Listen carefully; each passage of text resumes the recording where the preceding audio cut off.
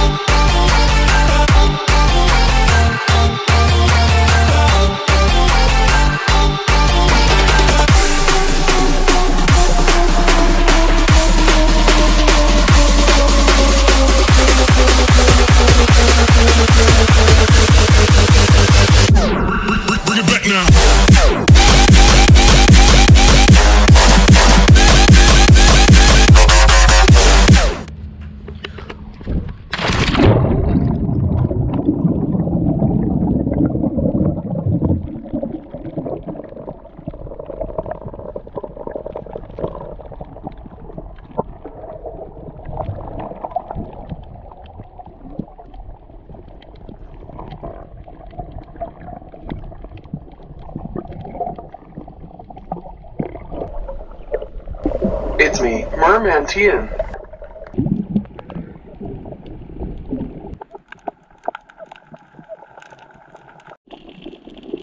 I was on a rescue mission in the ocean, and my animal protection organization wanted to call me ashore to protect wildlife.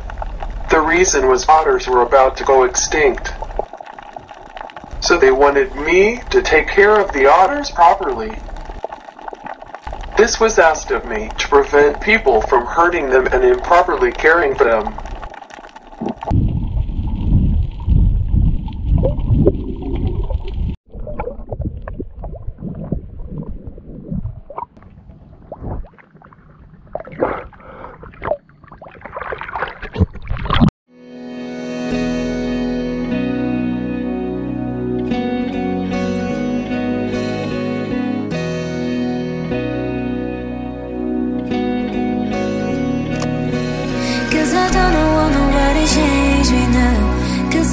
Cause I like to be myself.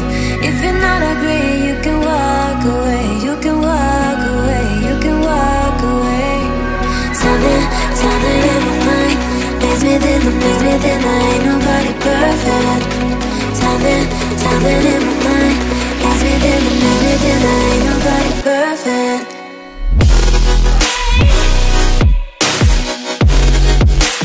Ain't nobody perfect.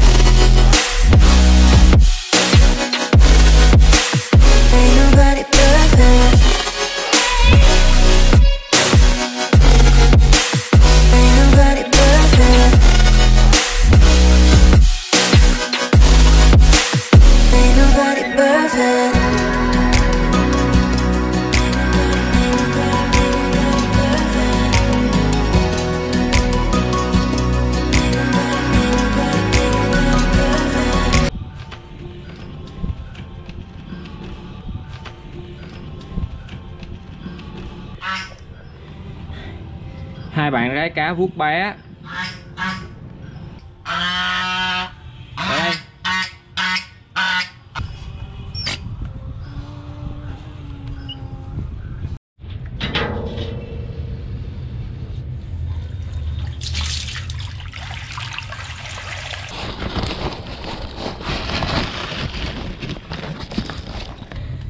Cái công việc chăm sóc bảo vệ động vật hoang dã của tôi ở Việt Nam không hề dễ dàng chút nào như các YouTuber đâu. Trời ơi, đi ra đây. Con bệnh quá vậy. Sao con yếu quá vậy? Đi vô đây cho bớt chua nha. Hello, đi ra con. Ôi. Rồi đi vô nước. Tôi không có nấu tụi con đâu, yên tâm đi.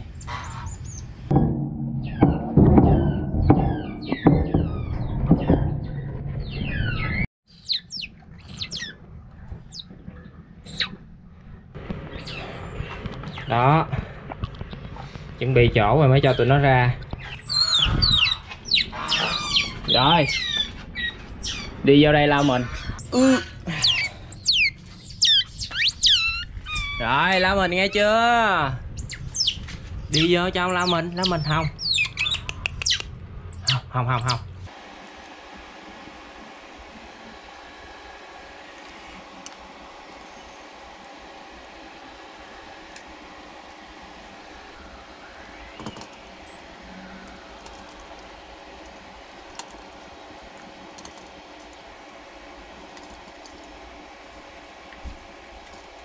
Đứa nào ăn?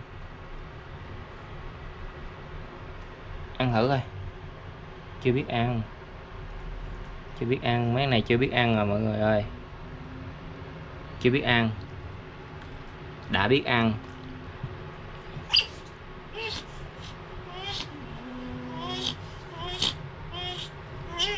Ăn đi.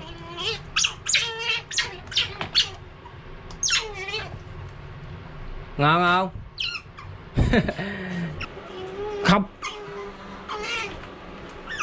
Nè, để nguyên. Trời ơi.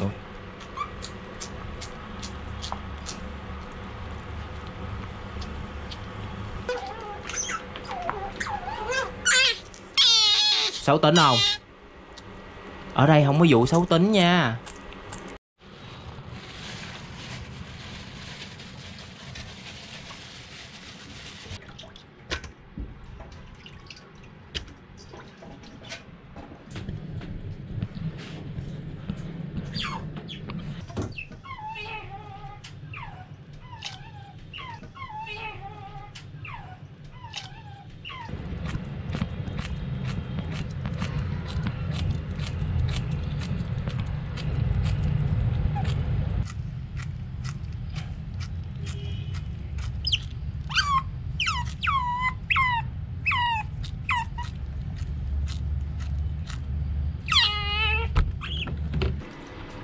Cất tủ lạnh cho ăn từ từ.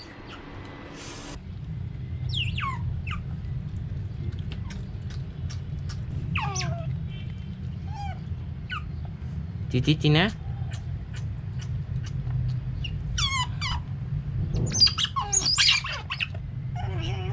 Nóng quá.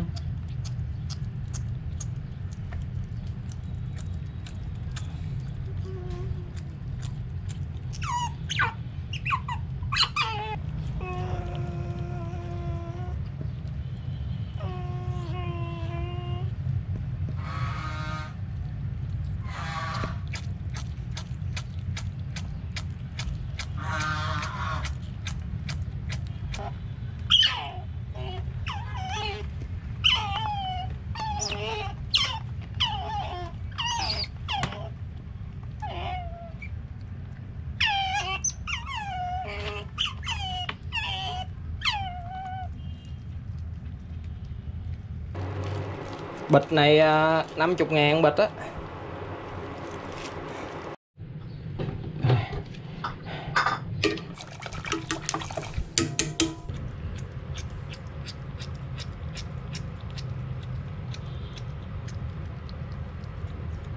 Con này nằm lên ngủ luôn, giữ đống đồ ăn luôn. Hãy miệng ra. Không có làm đổ sữa nữa nha. Thằng này cũng muốn uống sữa luôn rồi nè. Đó, chết rồi mọi người ơi. Thằng này ra rồi. Trời ơi, nó uống dễ thương quá vậy.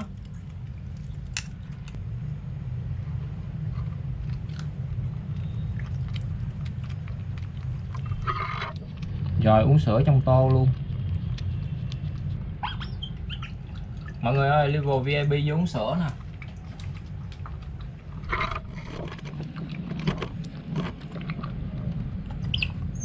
Từ thôi.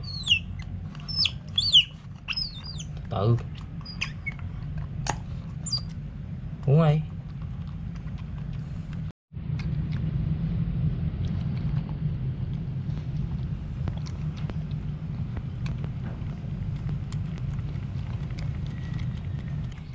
Mọi người hại con rái cá nó mất mẹ của nó thương nhớ mẹ của nó mà nó phải nút nùi dẻ.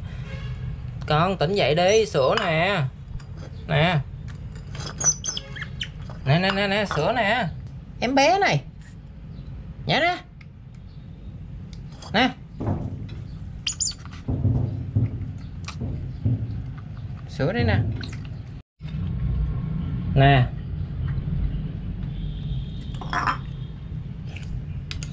Bởi vì mấy con này khuya nó hay dậy ăn đêm lắm. Chỉ dùng cái nước cua thôi, còn cái gạch cua thì tiêu cho chó ăn. Bởi vì cái gạch cua nó có xương cua nữa, nên cho rái cá ăn không được, nó ăn nó mắc xương chết.